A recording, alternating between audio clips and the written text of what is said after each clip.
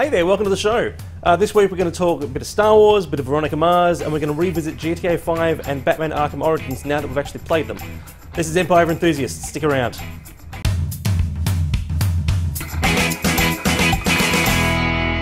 Okay, let's meet the people who are going to do the talking today. We've got Tegan Higginbotham. Good morning, afternoon, whenever you're watching this. Well, they can be watching it at any time. Yeah, you realise that the internet, they can watch it anytime they like. You cannot, you will watch this before 12. Right. Good 6 o'clock in the evening. Turn it off. Adam McKenzie, as always, next to me. And first time Britt Aylen. Welcome, Britt. Yeah. Hello. Hello. All right, we're just going to briefly talk about some things that have been happening. Adam, Nerd news happens thick and fast. It does. What have you got? Something about Wonder Woman? You've heard a rumour. Well, what is the name of the girl? I can never remember. Are you talking about Megan Gale? No, not Megan Gale. Yes, because all my news comes from 2002.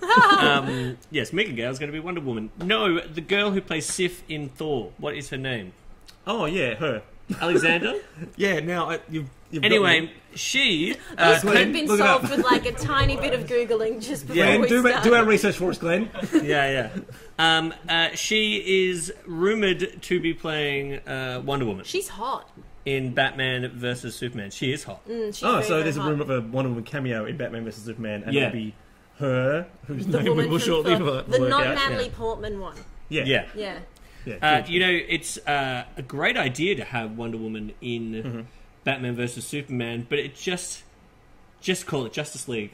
It's just like Batman versus Superman. Well, it's they've already like, filmed some of Batman vs Superman as well. They filmed a football game between Gotham University and Metropolis University, I think. yeah, which they could have just gotten the you know, in Dark Knight Rises, how they had the football game. Yeah. It just, Oh footage yeah, looks just put exactly that. the same. Yeah, put that in as Gotham. Yeah. I think it'll feel slightly weird having Wonder Woman make a cameo in this film without her having had her own film yet. Yeah. It's just like I understand that you'll have to put a female in the lead, but just give her own film already. I mean, they've had what 50 Thor movies or something. Now I know it's 2, Yeah. but you know, No, it's it's 3 I including think that Avengers. that's slightly jarring that you cannot have any of these superhero films with the lead that isn't Catwoman starring Halle Berry like that. Which And, is, and let's face it, female superheroes in comics is a thing. Like, it's and they're really it's great weird. characters Yeah, as well. there's Yeah. no one's like going, oh, the female characters aren't as good as the male characters. Yeah. No, they're Yeah. great. The comic book series that I loved recently, which was Why the Last Man. Yeah.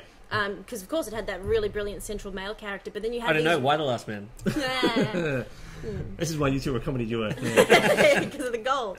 Yeah. But it had all these fantastic, really strong female characters, and it's just I think it will feel slightly jarring that she's the one character who hasn't had her own film yet. Just sort of throw her in. I'm interested to see how they managed to throw her in, you know, without Batman essentially bringing her up going, I can't fight this guy. You're really strong. Come fuck him up for me. Yeah. Well, the Batman-Superman fight is a whole nother conversation. How they're going to do that is going to be pretty interesting. I think that's also another thing. Superman is just, now, whether you like Batman better or not, Superman is stronger.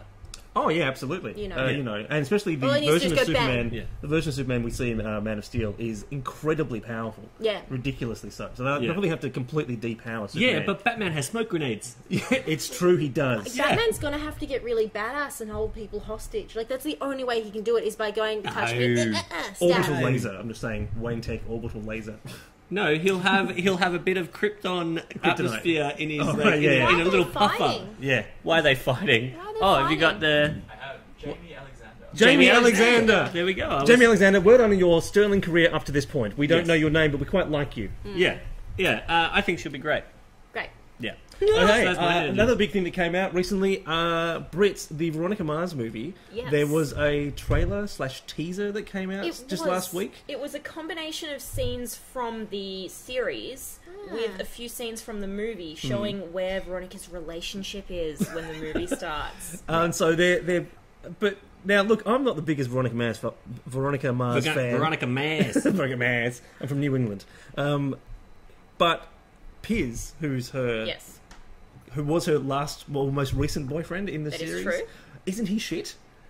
He's not No one shit, wants he's her to just be with him. boring. Right. And what this trailer actually sets up Yeah. is that Piers is nice and reliable and treats her well. But I mean, who wants that, right? Yeah, exactly. I mean, ladies, who Yeah. wants that in a man? You know, the other option is Logan, and if she's with him, she'll probably get killed at some point. Oh, but and she he's gets to look at him psycho. glowering all the time. And Jason Doran does a really good glower. Okay. Tegan, Yes. Star Wars. I have a prediction. Yes. And I just want this production. Now, this is for the movie. This is for the new JJ interpretation. I just want it out there in case it is right, and I want to be like, yeah, watch the Empire of Enthusiasts episode. I think they're going to go back to using models, and I think it's going to look gritty. And I think they have to do this. Models, do you mean like Miranda Giselle Kerr? Bundchen, like they are. Just... They're gonna go way back. And not only does he have to make it look very different from the latest 3 Star Wars things that were put out there, let's call them fan films. We'll just say the things that were done and took our time. They have to look really different from Star Trek. Yeah. And I think he cannot just put out something that is glossy and lens flared because it will look the same as Star Trek. So I reckon they are gonna be super gritty, and it's gonna be. They're gonna take it back to what people originally loved about Star Wars, and it's gonna be old school. Yeah, I think that's a pretty good prediction, and I think you're right on a lot of things. Thank you. The one thing that you were not right on is the lens flares. They're like I read J.J. Abrams and lightsabers. No, like, you telling me he's not going to be like, we need more lens flare? No, I think you're just going to be blinded for an hour and a half. Yeah, the he whole admitted thing he is used it too much, and he's going to try and cut back. Right. I don't think he used it too much. I like the lens for the world that he created. I think it fit in with it. I don't have a problem with it, but I just don't think that he can do that exact same thing for Star Wars, because I think people are already a little bit edgy that the worlds are colliding like this. So he's going to have to be like, well, that's that. And that's that. Yeah. You know, it's really hard to listen to you when you've got a lens flare over your face. Oh, my God. Oh, God. Don't get it out, Adam. Take it off. So why bright. are you doing this? So why is he doing that? Oh, I can put the lens flare in post. It's going to be rad. I think you're going to as well. Yeah. 3 hours, I'm not going to be able to contact you on the phone. Why? Because you're putting in lens flares. Why have your breasts got lens flares on them? Oh, my God. What would be really weird now is if you don't put them in and it's just me going, Yeah. Okay, so this is an interesting question. We're excited about Star Wars because it's not George Lucas, which is weird. Well, it is kind of George Lucas. It's George Lucas light, but you know he's going to be. But George Lucas wasn't in. He didn't direct 2 of the very initial films, did he? No, he didn't direct 2 of them. It's not that it's different from George Lucas. I do think they just got lost. They got overwhelmed with the technology. I'm just excited. No, I think they're terrible. I think I they're think terrible. that George Lucas wouldn't know a good story if he happened to write one. Which is what happened. He just accidentally wrote a good one, and then the others were terrible. I know that they did amazing things money-wise, but I think that the general outpouring from the public hasn't been great. There's not a lot of love towards those films. So I think anybody could come and direct these new films now, and they just go, all right, we're not going to do that again. Yeah. I'm not excited that it's JJ. I'm just excited that they're giving it another shot. But the problem with Star Wars, the new movies being so terrible, is that there is so much great Star Wars content. Yeah. Like Clone Wars is excellent. The books are great. A lot of the cartoons and stuff that come out are really good. The games have some animatics that are just like some of the animated scenes in the games. It's just like, just do that. Yeah. Just do that. Yeah. You know that bit where all those Sith jump out and all the Jedi fight them?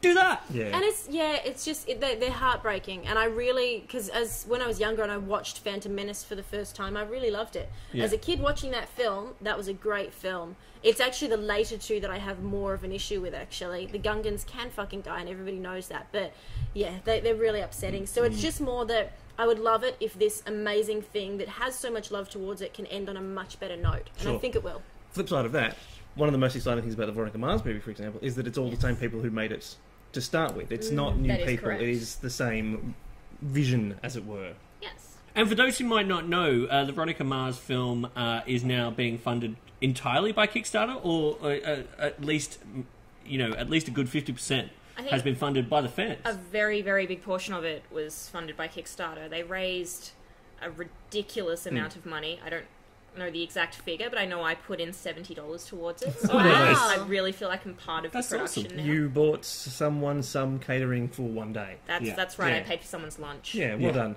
Well done, custom built salad. That's on you. Yep. Yeah, that's right. Wow. Yeah, that's an interesting way of going about things. I wasn't aware that that's how they got the money for that film. Oh yeah, it was quite famously so. Yeah.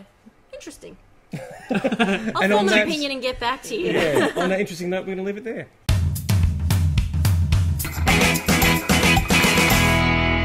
Okay, welcome back. I few weeks ago we talked video games and we speculated about GTA 5 and also Batman Arkham Origins.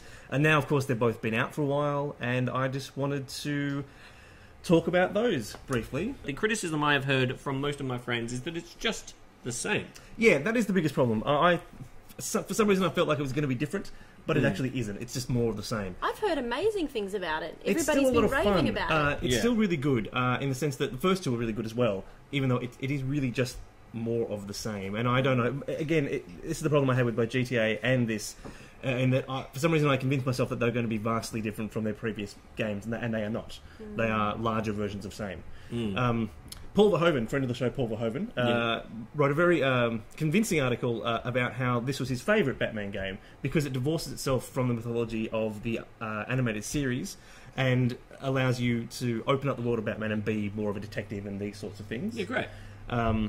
I don't know if I agree with him 100%. Part of what I enjoyed about the other ones were that they were written by Paul Dini, who wrote a lot of the great Batman animated series episodes, as well as a really good run of detective comics in the last 5 years or so. And I think that he really captures the voices as I hear them to a certain extent, like the voices of the characters. You don't feel like they did that in this game? I don't know. I think the storyline for this game is fine, but a bit rudimentary. Like it just sort of moves from. There's a bit of a mystery and there's business and it goes on, and because it's set earlier, there's origin business, which is fine. And I mean, there is something to be said for if it ain't broke. Like, it's a Batman game, and people like Batman. Well, the funny thing is that the game actually is kind of broken. Right. It's one of the glitchiest multi-million-dollar releases I've ever played. Oh, wow. Yeah, but with GTA, again, that is a game which has an expansive story, which I don't always enjoy. There's some really... The GTA series has always had a really ambiguous relationship with, like, morality, to a certain extent. Because you do bad things, but then you also have to empathise with the characters you're playing, so occasionally they're heroic, but they also do ridiculous things. Yeah, I think they kill a lot of guys and stuff like that. I think the problem with GTA is that it assumes that its audience wants to be violent. Like, they want a violent character. That is very interesting, But don't you buy that game because you... I mean, I've heard of that game, and don't you beat up hookers and stuff like that? Well, you can do, yeah. So I wouldn't buy that game. To be fair, in context, yes, you buy the game, you have to expect certain things out of it. Although I do find that when I play these games, I do get involved in the characters, and I want them to be able to do things in a certain way that the game isn't always able to do. Yeah. Like GTA is one of these weird games where it's gigantic, and you can go and do anything at any time, but with the storyline, it's really railroaded. It's like really linear. Like, you have to go A, B, C to achieve anything. And there have been sandbox games like Skyrim that actually get the morality really right. Yeah. Like, if you don't want to kill the guy, like, you get a god telling you that, like, kill that person, I'll give you a mace. And I don't want to kill that person. Yeah. Alright, you don't get the mace. It's like, alright, well, I don't want it. Go for yourself. Yeah, okay. Yeah. And I guess that's maybe that thing where they're saying that games can really start affecting people. Well, I mean, something like Batman's choices. fine, but something like GTA, you do see that it's cheap at Big W, and you think to yourself, who's buying it at Big W? It's going to be people buying it for their kids and stuff, and like there are certain, you do stuff in that game where I do feel, and I'm sorry if I sound like an old bastard, but you're in a situation whereby this isn't cool for teenagers to be playing. That being said, there is also, I used to play Sims. I really did like Sims. You made them do things, didn't you? I made them do things. See, what I figured out in Sims is if you get a house, get lots and lots of Sims in there, take out all the doors, then put cheap furniture in front of the fireplaces, you can burn the house down. Right. And then all the Sims turn into little gravestones. And I would see how many Sims I could burn down in one fire. Right. Now, I'm probably not going to do that to people. I mean, I can't guarantee it, but I'm probably not going to do that to people. My favourite word in that sentence was probably. I probably won't do that to people, but I might. There's a chance. But then again, they weren't hookers and I wasn't beating them up, so... swings and roundabouts. The other good way of killing Sims, of course, was to make the swimming pool with a diving board, but no lattice, they couldn't climb out. Oh, and they get tired and drown. Yeah. I never thought of that. And then she was all tombstones fire in the swimming pool. So you drown Sims and you burn Sims. Yeah. I've never killed a Sim. I've killed a person. Yeah. And that's all we got time for. Thanks very much for watching. We'll see you after this.